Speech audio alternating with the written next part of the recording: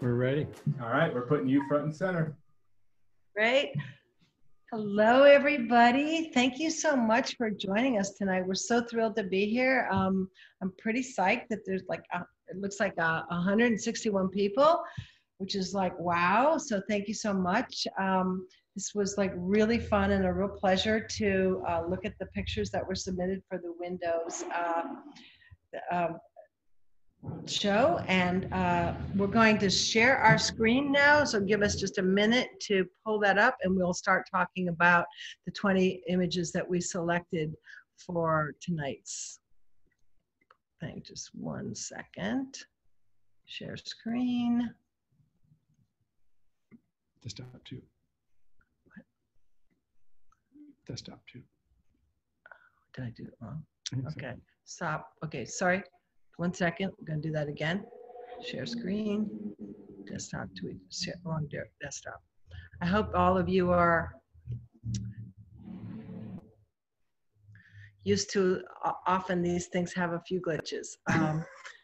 You can see everything you're doing, so you're doing it right. Okay. So here's where we're going to start. So that's us. That's us. You already know us. Yeah, enough said. Enough said. We're going to just jump right in. Let's look at pictures. Let's look at pictures.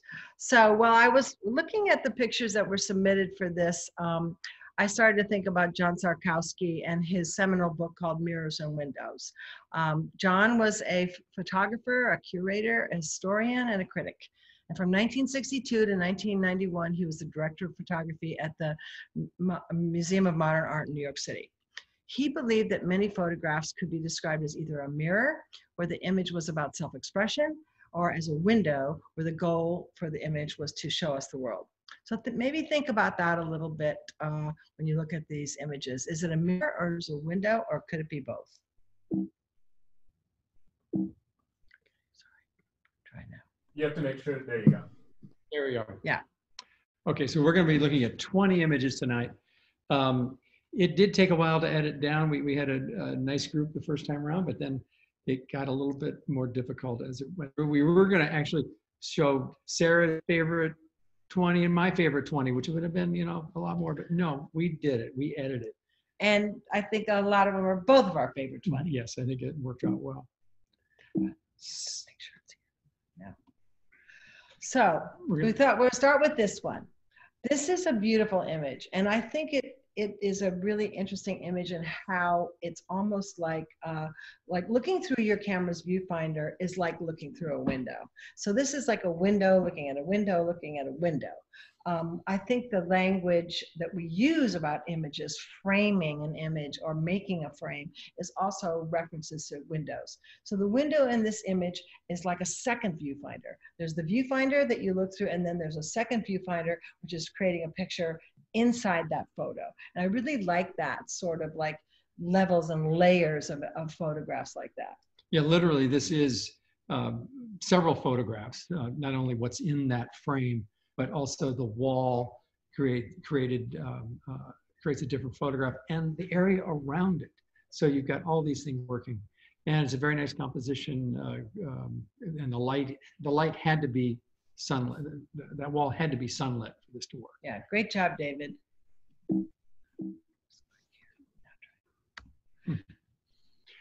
I love this picture, mostly because I want to go there right now. I want to sit in that room by the fireplace and look at those mountains. This is a kind of picture, a window picture, where the outside becomes part of the inside, which I really like. And it's also a really good piece of travel photography.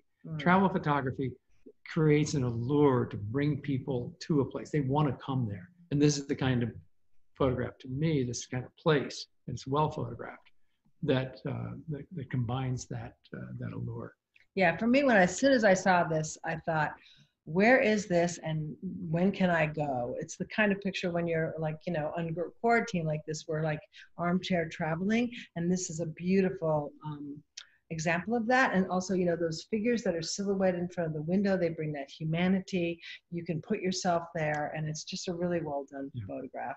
This is P. Raffleson, and I believe that's the Tetons. I think so too. Why is that? I don't know. So this one, I really thought this was a beautiful frame that really worked on a lot of different levels. The repetition of the vertical, the lines, it begins with that radiator that's inside the room. And then you have the balustrade and you have the columns with those lines.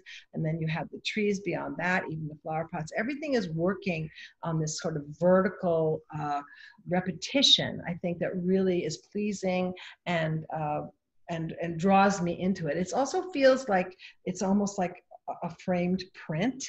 The image that's outside.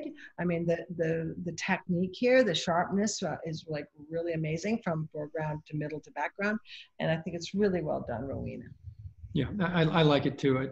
It feels almost formal the way it's set up, and this is another one where the lighting, the sunlight had to be in that background, so that you catch the highlights on the radiator in the foreground. Yeah. And just take it all the way back. And when you think Really about, sweet. what Zarkowski was saying, this is a window photograph where it's about showing us the world. That one was about that picture, and the ones before it were a bit about like being inside and looking outside. And then this one is about being outside and like kind of looking in and looking at windows. This one has a really timeless quality. I could not date it in terms of like when it was, but I think it's like the composition is very formal, but it's also like really exact. The photographer really placed themselves in the right spot. It feels to me like they were totally thinking about the windows, the shutters, the doors, where's the bicycle, where's the woman. I feel like I'm in the hands of somebody who is like really in control of their craft, Michael, so well done on that. I really think that it's, there's no keystoning. It just feels like really well built frame. And so many of the window pictures we see depend on depth. We're seeing several layers, reflections behind the window layer, the images in the far background. This depends on one plane. Everything that Sarah was mentioning between the door, the numeral over the door, the shutters, the curtains, the bike, and especially the woman leaning forward so that she's even in that plane. Everything is one continuous piece. It's a very nice photograph. This is, for me, the Edward Hopper of the pandemic. This is just beautiful lighting, very inviting. See how important it is to have enough detail in the house itself. So you see the structure. It's dark. It's not overly bright, but there's shadow detail. And then you see inside, and the woman who's looking at you, I think, is very provocative. And especially that the idea that the light by the door is on. It's almost an invitation, come in, but we know we can't. Because we're all singles in this endeavor. Before I had realized that this was taken as sort of a pandemic quarantine, I really loved like the mystery about this and what was she thinking. And then knowing that this is taken during the pandemic, it's sort of like you think, oh, so she's like almost fearful, like looking outside the window to like what's out there, that unknowable enemy that none of us can see, and the mood and the color palette, as Bill was saying, the light on her, the doorway, and even that little glint of highlight, I think, on the mail flap is like really important for this whole picture to work together as a whole. Yeah, really nice job, Sandy. Sandy. Click on that and then do it. Go ahead. This is just a beautiful composition, beautiful kid. This is where window light, I hate to say it, really shines. Okay, bad. But there's something about the quality of light that you get out of a window where it's very directed, and in some cases diffused. So here you're looking at a photograph that actually is carrying its own wooden frame almost. The photographer was very careful in making everything square. You've got the screen that creates a very interesting pattern over the kid's face. What's crucial, though, is the catch light in the kid's eyes. And often we don't, maybe don't notice that, but so often if you have eye contact, that catch light really makes things come alive. And there's a personality, there's almost an eagerness to want to meet this kid. This is by Anna Caroline de Lima. It's an Amish, is that right? Mennonite kid who wanted to be photographed. Yeah, I love this one and the next one. They both carry a little bit similar quality, which is very moody and some, you know, if you haven't read a caption, there's that touch of mystery, which I really like that kind of portraits. These are portraits that are built with frames. I think that darkness, the monochromatic feeling really creates kind of a provocative mood. You don't, until you know what's going on, you don't really understand what his expression is about. We come to find out that he wanted to have his picture taken with his parents, but they weren't up to it. And so has a little bit of a disappointment. But I think it's just a beautiful use of light and the framing on the window.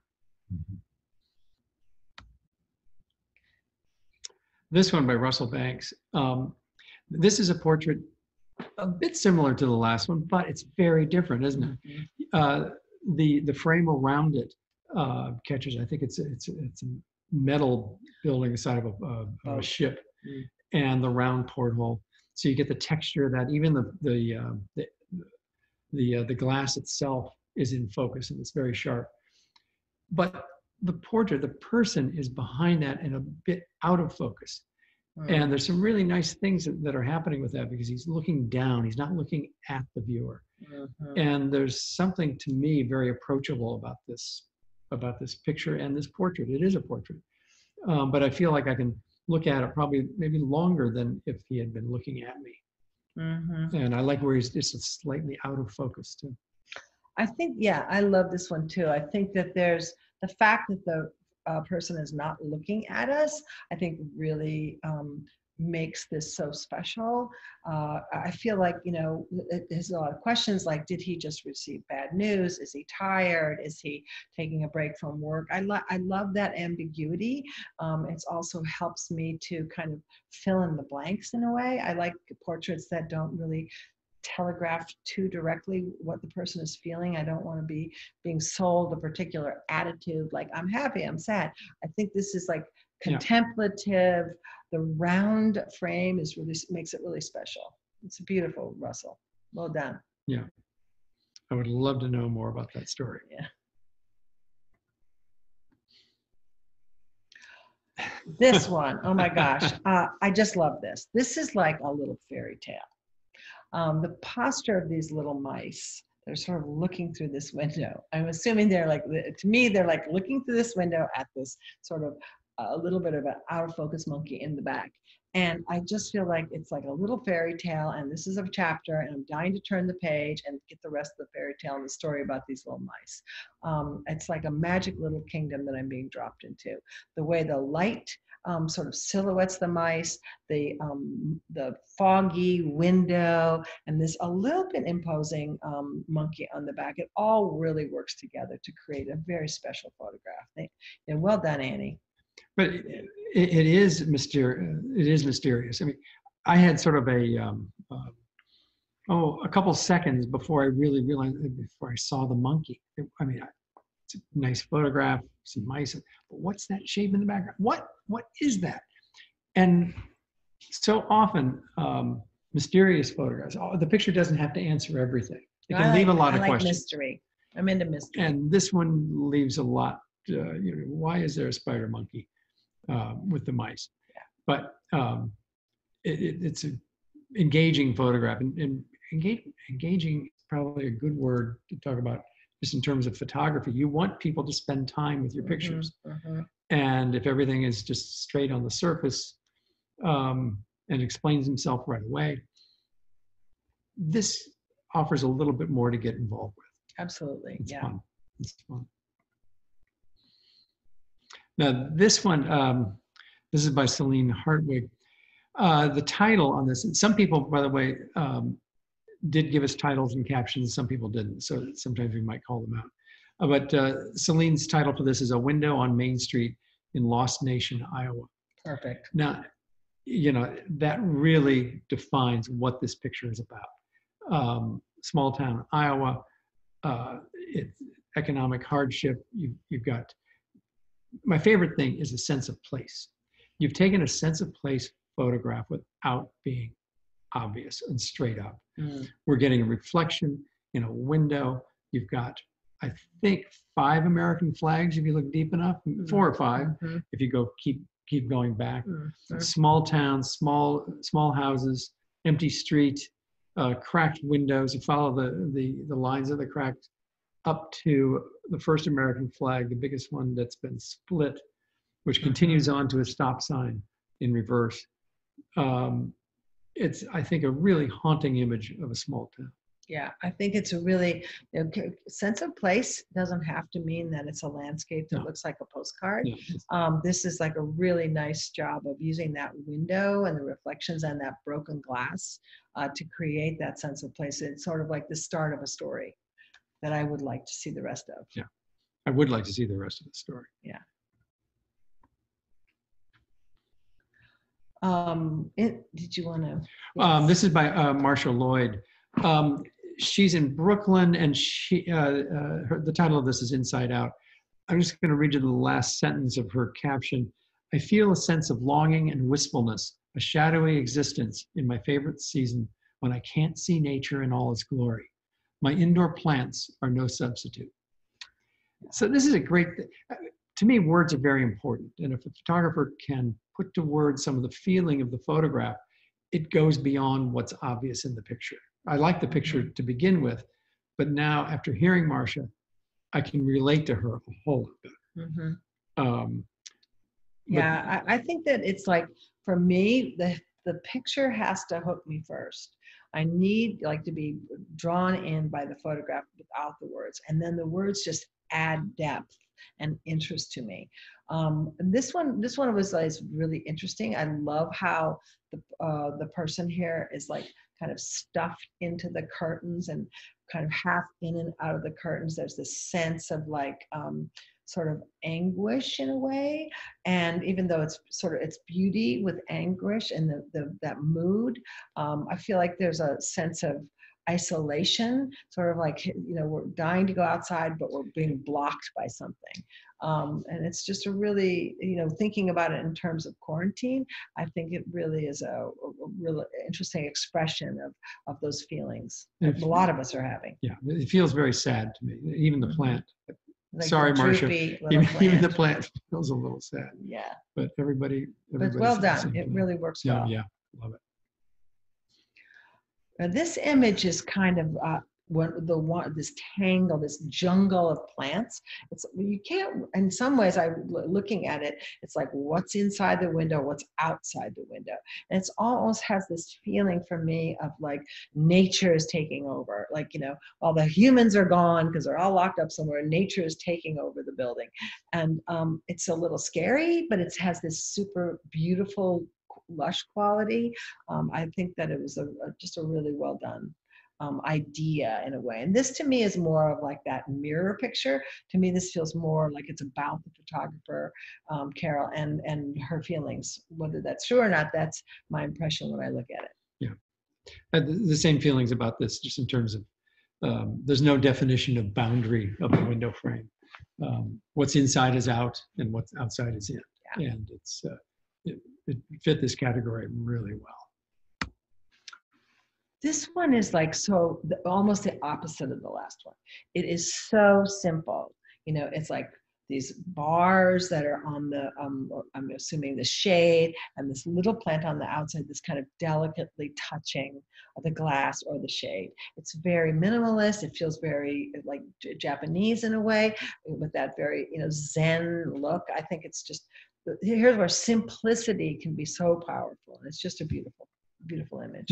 I agree. It's just delicate. We're agreeing so much. Usually that's not true.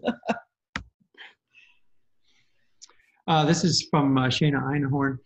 This is a technique basically where you're taking a lot of those layers and you're putting them all, you compress all into one. You're not trying to separate them, you bring them all together. And the trick, of course, is to find the bits and pieces of the reflection where you can see and reveal and create something else, something that's not obvious. And I think course, what's crucial is that Shana found a spot to reveal a little bit of herself. I don't know if it's Shana, but I think it is. But at any rate, but you're revealing enough of the face. If you didn't have the face in this, it wouldn't be as appealing. Yeah, it's really a portrait in many ways. It's like this layered, reflective portrait, whether it is the photographer or not. I think it is one of those mirror pictures. It's not really a window. But it's using the window to reflect an attitude, a feeling. We have nature. Maybe we're being separated from nature at this time. It's just a beautiful portrait, and I think it's really like constructed in a very intentional and successful way. Yeah, a lot of these pictures are so moody. Yeah, they're expressing. I like moody. Oh yeah, I think that's really the essence of what we're looking at in most of these pictures. We're very attracted to that kind of feeling. This one, in many ways, similar to the last one, but Jolene Rowe. I'm not sure if we had a caption on this now. But I'm assuming that this is a similarly done where you've got many layers. You've got a shadow looking out to another building on the shadow on the wall. You've got the reflection of a lamp behind. And you're looking down a city street into buildings. So it's got all those levels and layers. And it's all being combined into one. And the color is really beautiful. I've been in a lot of hotel rooms in what looks like New York City and tried to do some of this kind of a picture and not been this successful. I think having that waving little hand at the top, the printing on, or I'm thinking is the wall across the street, and then the buildings in the background. I mean, it really comes together in a beautiful way. Well done. This one is, it's called The Veiled City. Erica titled it. To me, this is like, I like those kind of pictures where you see through things and you create mystery and layers. And this one is just a simple curtain, and looking through it and having the folds in the curtain are so important to this picture. If you pulled that curtain back and just shot that city, it wouldn't be the same image at all. It wouldn't have the same feeling or the mood or the mystery. Boring. It would be just kind of meh. But with that curtain and those folds like that, it really creates just a beautiful scene and a beautiful, idea about windows and looking through windows. And Eric found a time of day where the light actually showed through those drapes. And if you didn't have those vertical pleats, it would not be half the picture it is now. You really needed that dimension of the pattern running through the buildings. Yeah, absolutely. So this one, it's like some people might look at this and say, don't adjust your screen. Yes, it is totally out of focus. But yes, for me, that is what makes it so beautiful. This is about the color and the form and the mood and imagination. And for me, I'm very soothed by this. I find this very relaxing. I think the color palette, I hope that this was these intentional decisions, like to not sort of play by the rules. This works so well to just have that super softness, like the end of the day. I just found this to be like really intriguing, quite special. And Maura could not have taken this picture with autofocus on. Yes. Because basically, again, it's a decision to knock everything out. Yeah. Not have that window frame sharp, nothing sharp. And it's just beautiful for that. Yeah. This is another one where we have obscured things, but the plane of the window and the raindrops are sharp. And then what's behind it is out of focus, which makes it like about color and shape. Bill was saying, well, what is that? And I said, well, to me, I think that's a person in like a yellow rain slicker walking by the window. But it's also about just the formality of color and shape. And I find these kind of pictures like something that like can stay with me. I can look at them longer sometimes than pictures that are very specific. Yeah, I agree. And so one thing we want to do is change it up a little bit. We're going to basically take the last two pictures and put them together. And because Sarah and I do a lot of editing, this is something we constantly do. We basically find sometimes several pictures that actually work really well together to create a third effect. They have a lot of things in common and a lot of things different, but the color palettes work really well together. Mm-hmm. The yellow coming off in each of the pictures, the warm colors coming away Mm-hmm. from the darker colors. And how those kind of the background lines just sort of blend into each other. That Who horizon knew? is beautiful Yeah. together. It's really lovely. But they're very different pictures, though. Marr's picture with nothing sharp, and Frank's with just the background out. They create something else. But this is something where, again, sometimes you don't know where to focus on windows. Mm. Whether do you focus on the window, do you focus on the background, or in Marr's case, don't focus on anything. A lot of times it works. You just have to try it. Yeah, be experimental. Feel it. Go ahead. Yeah. This is Wendy Schneider's picture of trees behind a window with rain, and her title is "As the Snow Melts," and I think this is another one where you're looking at something in the foreground, like the kid the person in the slicker, and knocking the background out.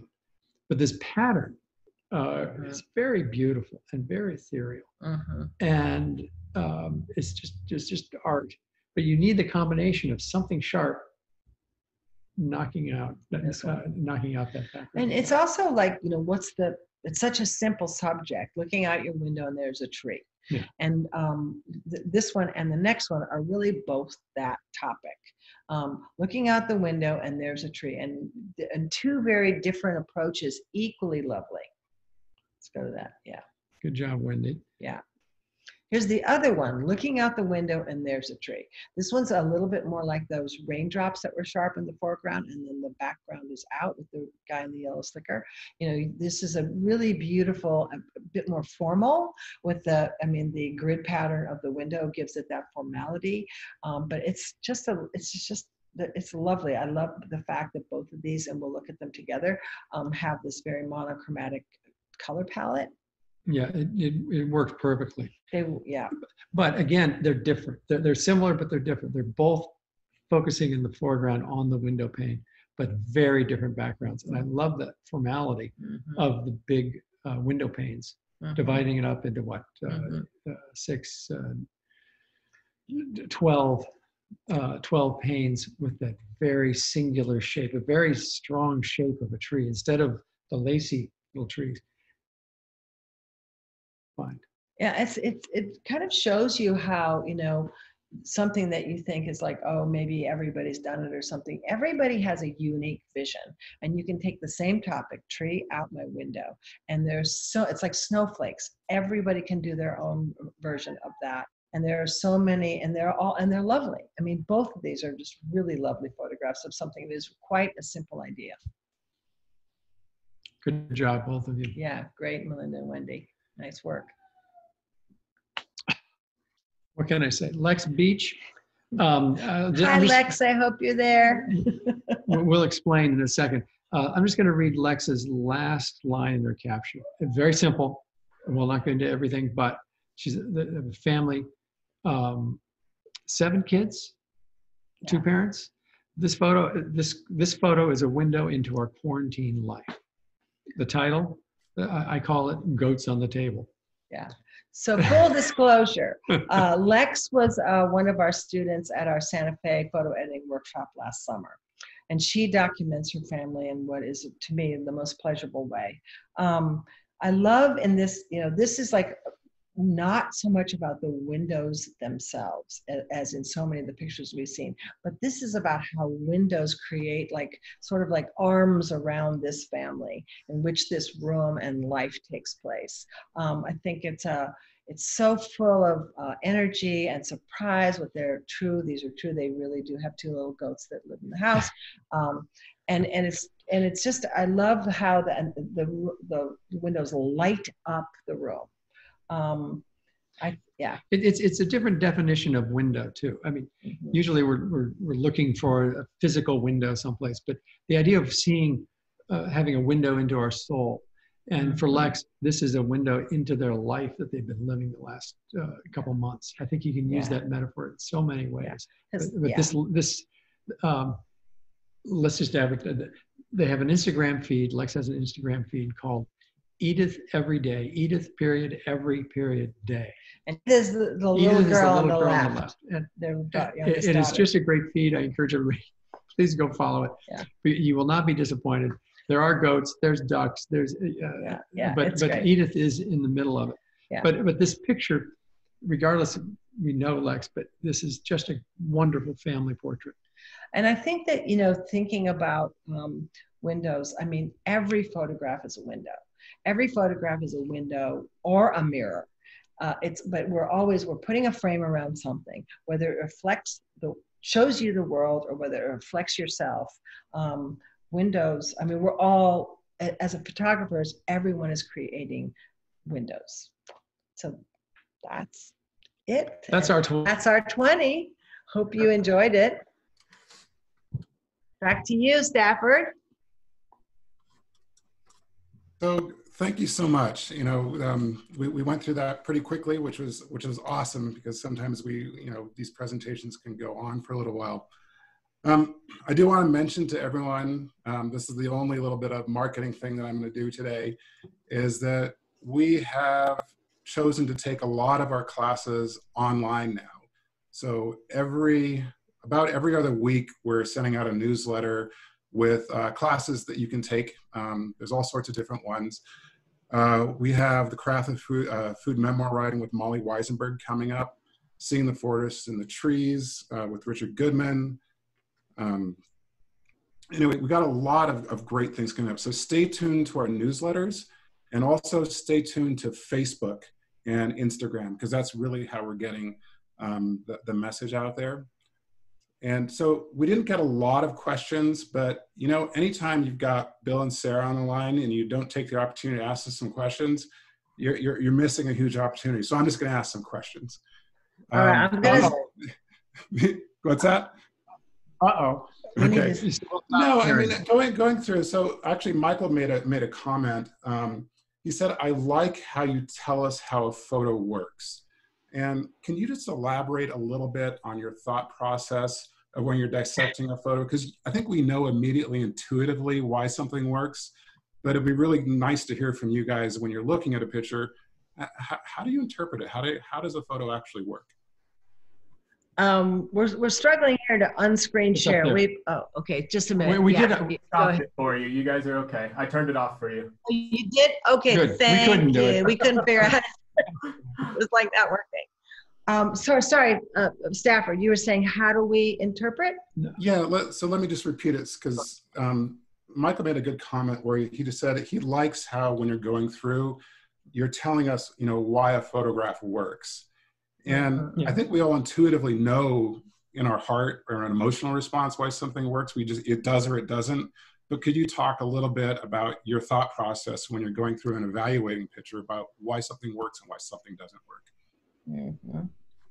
Oh, I think it's like what you're saying. The first thing is that, you have an immediate response. It's that photography is really for me, it should work on a very nonverbal level first. Like I look at it and I have a feeling. It's like pleasurable. I'm like feeling, hopefully, sort of maybe what the photographer's intention is or what they're feeling. So I think it starts there. And then but when you're trying to critique a picture or trying to talk to a picture, then it gets into maybe some more structural, like composition, light, the moment, and sort of like how you sort of evaluate it.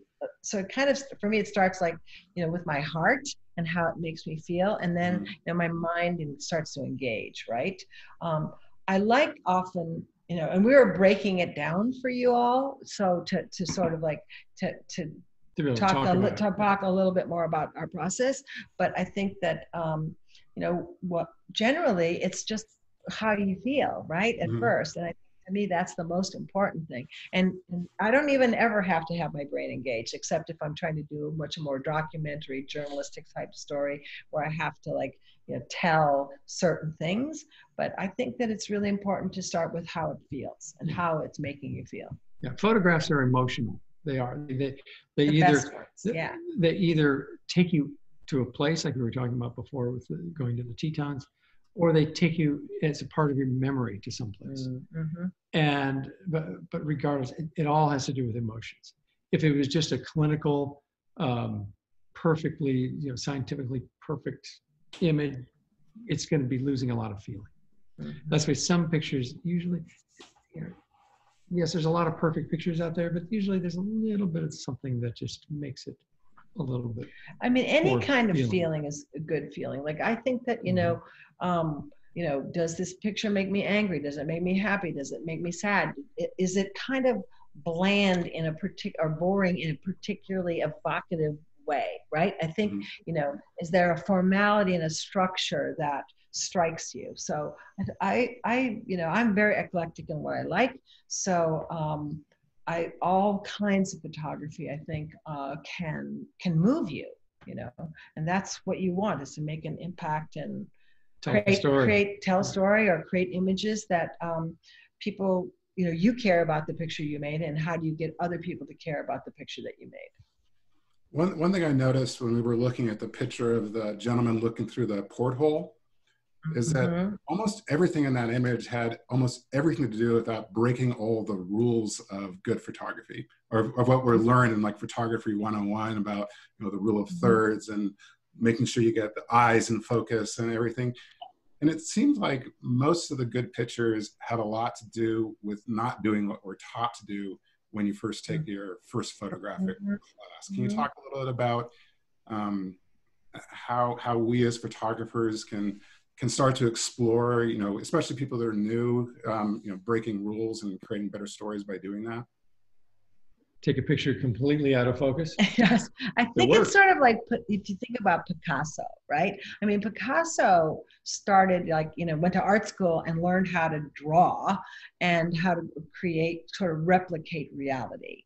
If you look at his early work, he was drawing, actual things, and they looked like the person, like a portrait looked like that person. And then, when he started to threw out that and started to break all the rules, that's when he really changed the game. So I think it's like, it's sort of like learning. It's like you need to almost learn some people, or most of us, need to learn the fundamentals, and then find your own path, find your own voice, then throw all that out. It's good to know, it's a foundation, it's something to stand on, but then you really have to find your own voice and your own vision and your own interpretation of the world as you see it. Yeah, no one's become famous from following rules. Yeah, you just kind of, it's the fundamentals. You need to learn how to use the camera, and you need how to do it, and then you can just go. Then it's like, just go, just fly. I love that idea of getting the fundamentals down first, because the same thing is true in painting and drawing. It's like, you got to learn how to paint and draw and make the picture right, and then you can choose what the heck you want to do with it down the road. Absolutely. And I mean, the best artists and things, they were really excellent at the craft, and then they just took off and they found their own direction, and then they broke every single rule, and they created new rules, and they created a new vision. And I think that's how you stand out, right? One comment you made, I think when we were looking at the picture of the flags, and you said something like to the effect of, a picture doesn't have to answer everything. And can you talk a little bit about, a picture not answering everything, and how by doing so that creates sort of a tension that draws in engagement? I think for me especially, it's like, I'm not really interested in, I find didactic pictures like how to, or they're very sort of trying to tell me something, sort of, I call it like a point picture. It's trying to make a particular point, right? I find those less interesting than the ones that have more questions. I feel like I can, as the viewer, I can bring more of my own imagination to it, right? So it's like, I like that mystery, and not having everything spelled out in a way. I think that, to me, for me personally, those are the pictures that I think, stay with me longer. Yeah, the flags on the main street in Iowa, that to me just it raises a lot of questions. Like I want to know more about that place. Having seen that, I have a feeling that the photographer is going to tell us a story about a real situation. And it's well, depending on the next 3 or 4 photographs that the photographer shows us, it's going to either surprise us or it may get us in a little deeper to why they feel that way. But every one of these pictures has a chance to tell a piece of the story. It doesn't have to tell everything. And that picture to me was a great, like I said, as a scene setter. It tells you where we are. I also think that I often think about photographs as a little bit like literature. So, you know, there are those, or a joke, right? So there's those little simple jokes that are like that. Like they tell the joke and then you get the punchline and then it's never funny again, right? It's just funny the one time, right? You got the punchline and then, you know, somebody if they try to tell you that joke again, well, it wouldn't really be that funny.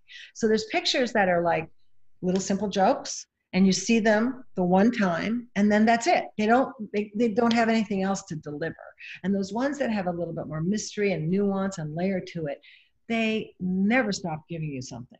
You can walk by that photo and the next time and the next time and the next time, and they're always giving you a little something more. And those are the pictures to me that last. And the ones that in my house, those are the ones I want to live with.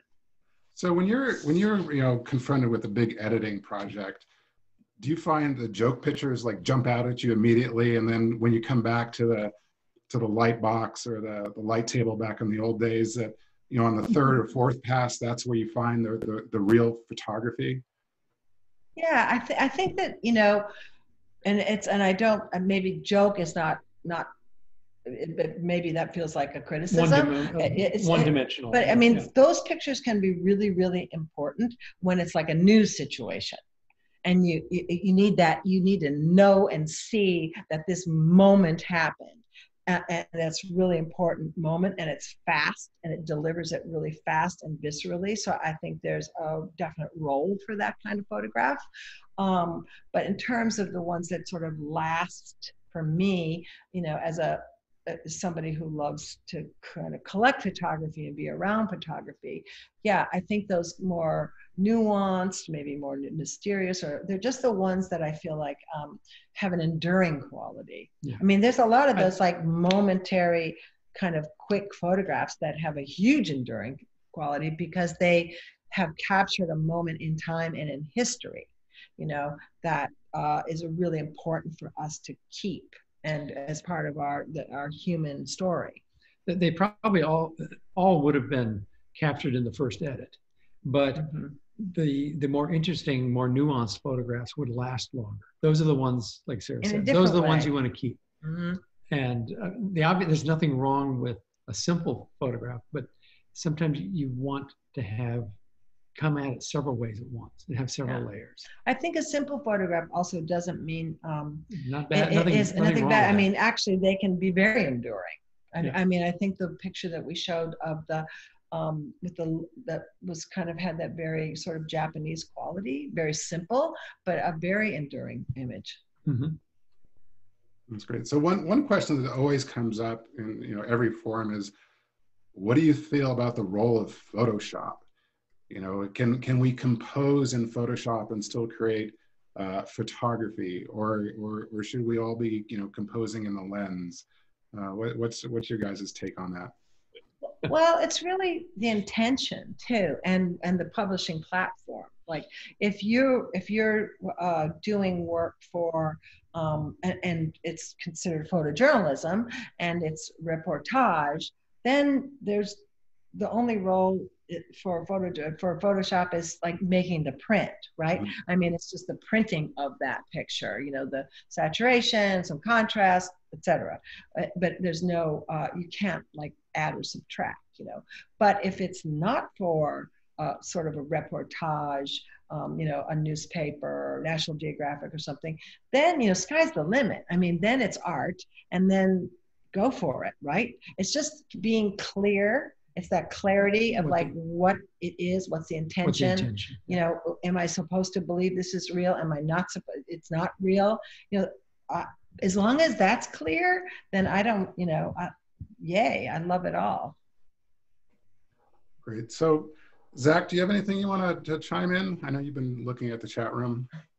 There was one really good question that I just got, and I'm going to go ahead and read it. So it says, "Hi, Sarah and Bill. Adriana from I think it's Visura. Visura, yes. Yeah.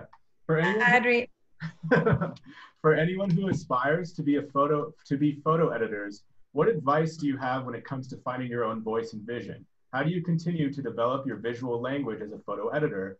And how would you describe your process when you collaborate together on editing a project?" Good questions. And anyway, also thank you, Visura, for pushing this out to people on the Visura platform. They send it out to all their members. And so I think we have some Visura members also who joined this chat. It's interesting about, I think, being about a photo editor, because recently on Facebook, there's a photo editor group, and I've been asking people, like, how did you start to be a photo editor? Because people ask me a lot. I think photo editing is, photographers are natural photo editors in a way, because you're choosing when you're out in the field taking a picture, I'm going to do that, I'm not going to do this, and that it starts there. Like I'm taking this picture, I'm not taking this picture, I'm framing it this way, I'm not framing it that way. So it kind of starts there. That being said, often photographers, and anybody, has more trouble photographing their own work than somebody else's work, myself included. But I think that being a photo editor, well, and it's also a fantastic job to have if you can be a photo editor. It's about curating, it's about finding what you like, it's about storytelling, it's about finding, when we made those little pairings, like finding those pictures that speak to one another, that are happy together. I think there's a lot of things about photo editing that is part of being a photographer, and should be part of being a photographer. And in terms of projects that we may have worked on together, then it's a conversation between us, and we don't always see eye to eye, because there's many ways to build a story, and everyone has their own feelings, about the 20 pictures that we picked. I mean, if you had 2 different people doing it, you might have gotten 20 different pictures and a different conversation. So it's very subjective, but it's also somewhat intuitive. And you have to trust your instincts. Yeah, I think picture editing is just a wonderful way of expressing photography and storytelling, because you're helping a photographer find the story that they went out to shoot. Now, whether the photographer had that in mind or did it change a little bit, a lot of photographers get into their work and actually help them curate something to a better and more refined message. Because you're looking for those pictures that we've been talking about, things that are emotional, things that you have that have impact on you, and photographs that you'll remember. And sorry for the sound outside right now. There's a bunch of motorcycles going down the street. I think so. But picture editing, now things have changed since we came up, and I don't know if there's as many obvious places like newspapers and magazines to get practice, but there are so many more places to publish online, digitally. The books that are coming out, the publishing that's going on now with independent booksellers. Oh my gosh, there's much more creativity now than there was 20, 30 years ago. It's really a great time for photography. It's definitely a golden age for photo books. Yeah. There's so many great photo books. It's incredible. So I'm seeing that some people are asking, where could they see all these pictures again? And so I just want a little operational thing. We will find a way to post both the deck of the 20 selects, but we're also going to just create a slideshow of the 206 pictures that were submitted, because we got the 20 that we chose to talk about. There's also a bunch of other great photography in there.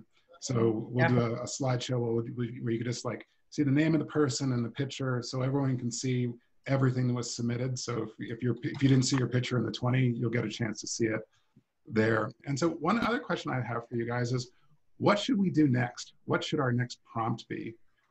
Ooh, good question. You got 10 seconds. great. The windows was a great idea. I think it was perfect for this quarantine period. Put that out to the audience. We got 139 people. What would you like to see? Put it in the chat. Type in chat and I'll write it down. Yeah, everybody should say what they would like to see next. I think, But I think still focused on this time that we're living is really valuable because this has never happened like this. We'll never have to do this again. But things are going to be happening, especially through the end of the election, that are unique to this time. I mean, maybe there's something around this idea of we're trying to be together but being apart. I mean, there's something there. I mean, I find that the creativity, like this is a perfect example. The creativity of how sort of humans, all of us, are still trying to be in community is really interesting and very creative. And there might be something around that could be an interesting call out. Okay, great. Hey, Stafford? Yeah. We had a great question real quick. How does a person submit if they want to send in their images to us? So we have an alias that's called I'll send it out, but it's basically creativity.com, and we'll post the alias again. Basically, we have criteria for the pixel dimensions. You just post it to that, and normally we ask you to post a picture and a brief statement about the picture. The instructions we sent out last time didn't include the statement. Going forward, we will always have the picture and the statement. So the way we're announcing these generally is through our newsletter. So there's a couple of ways to find out about these. It's through our newsletter. So please come to our website and sign up for our newsletter. Subsequent to this, I'll be sending out a message to everybody that submitted, thanking them once again for the submissions, a little bit about information about what's coming up, an opportunity to sign up for the newsletter. We never, ever, ever sell your information. This is all about trying to build community. Because one of the things that is so wonderful about the workshops is normally in our winter, spring season and our summer season, we're here in northern New Mexico, sitting down for a week-long workshop and creating this wonderful experience that's packed into 5 days. Now we're dispersed. So we're trying to create an online environment where we still can be connected. And this is one of the ways we're doing it. So stay tuned. I will send out information after this to everyone that participated, with a follow-up and links to where you can look at the 206 pictures that were submitted and the presentation that Sarah and Bill put together. So maybe community. That's a good idea too. You know what you're doing and what all of us are trying to do now is to be in community. Yeah. So I think we're kind of wrapping up. We've got like 4 minutes. So thank you, Bill and Sarah, so much. It's so good to see your faces. I know. So great to see you too. And thank you everybody for coming. And I hope, you got something out of this. We super enjoyed doing it. And thank you so much for taking your time tonight and being with us. It was really, and thank you Stafford and Zach and Reed and everybody who brought us in. It was really a wonderful experience. Thank you very much. It was so much fun. It was great. Yeah, stay safe and keep making art. Keep photographing. Yeah. Stay tuned for the next prompt. Is there a way, Stafford, for us to can you save the chat? Yes. So we could maybe go back and look at it. It would be great to kind of see what everybody was saying. Absolutely. I mean, a lot of what was going on in the chat room was like everyone complimenting everybody else's work. I was like, that's awesome. That's great. Choices. Yeah, exactly. Which is what this whole community is about. It's about sharing work, talking about it, getting enthused, getting inspired to go out and make the next photograph.